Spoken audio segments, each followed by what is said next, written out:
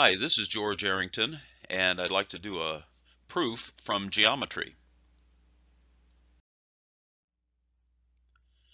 First, let's talk about the strategy of doing geometric proofs. Oftentimes, students have trouble with proofs because they try to rush into it and just start writing down steps in their table of statements and reasons without actually thinking through the proof. So it's my recommendation that you plan out the steps of your proof on scratch paper, and then organize them into the table that you have. So let's look at a very interesting proof. By the way, this proof I'm going to show you is a real stumper for a lot of students and for teachers. So let's take a look at it. So here's the proposition. If you take a trapezoid and you inscribe it into a circle, then that trapezoid has to be an isosceles trapezoid. So how can this be proven? First off, let's define a couple of things. A trapezoid is a quadrilateral, that is a four-sided polygon, a four-sided figure, with one pair of sides opposite one another that are parallel to each other. That looks like this. These two sides with the red arrows are the parallel sides. They're called the upper and lower base. The other two sides are not necessarily equal in length. They're not necessarily congruent, as we say. And so that's why I have one tick mark on one side and two tick marks on the other side. And these non-parallel sides of a trapezoid are called the legs of the trapezoid.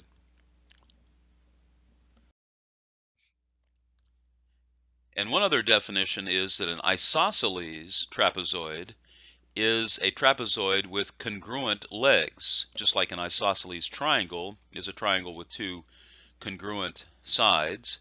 An isosceles trapezoid is a trapezoid with congruent legs. That might look something like this.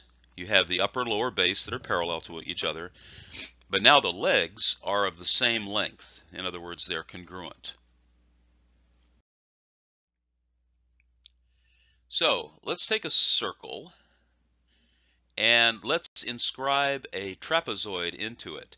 Now, to inscribe a polygon into a circle means that the points of the polygon are touching the circle on the inside.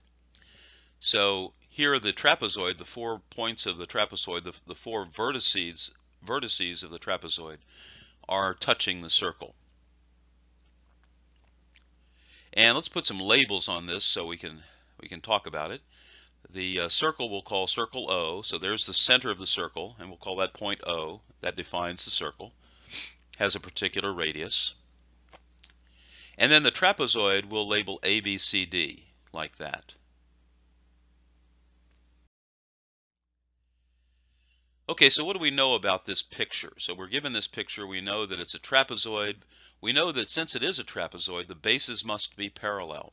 That's one of the parts or the definitions of the trapezoid.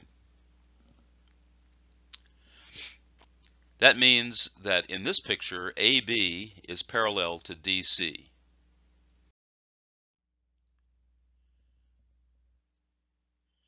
So how do we approach the problem? Of course, this is the key question when doing a geometric proof. Where do we go from here? Okay, so in this problem, what I'm going to do is I'm going to draw a line segment from A to C. You can always draw line segments on a figure to help prove something. So here in this blue line I've drawn is from A to C. Now, since AB and DC are parallel to one another, we can consider that this AC is a transversal. And since we know that for parallel lines cut by such a transversal, the alternate interior angles are congruent. That is, angle ACD is congruent to angle CAB. and those are shown here in red. Now, the other thing about this picture is that the two angles that are shown there, ACD and CAB, are inscribed angles. That means that their vertices are on the circle and they cut out a particular arc. Now, one property of these is if the inscribed angles are congruent, then the subtended arcs that they cut out are also congruent. That is, arc AD is congruent to arc BC. That means that their angular measure is the same.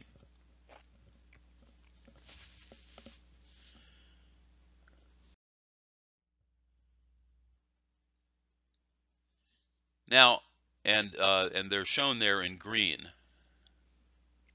Since these arcs are congruent, the subtended chords are also congruent. That is, line segment AD and line segment BC are congruent to one another, and they're shown there in red. Well, if that's true, then note that these are also the legs of the trapezoid, and therefore the trapezoid itself must be an isosceles trapezoid.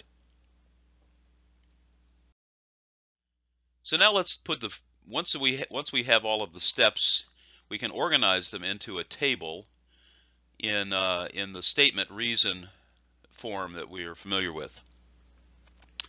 So the first statement is this: trapezoid ABCD is inscribed in circle O. The reason for that is, well, that's the given information. That's what we're starting with. Statement number 2, draw segment AC. The reason for this is often given as construction. We can do that for any figure. We can draw additional auxiliary lines. The third step is that segment AB is parallel to DC. Now the reason for that is that this is a property of the trapezoid, that the bases of a trapezoid are parallel to one another. The fourth step is that triangle ACD and the angle ACD is parallel to, let me start over, sorry. Angle ACD is congruent to angle CAB. And the reason for that is that these are alternate interior angles of parallel lines cut by a transversal.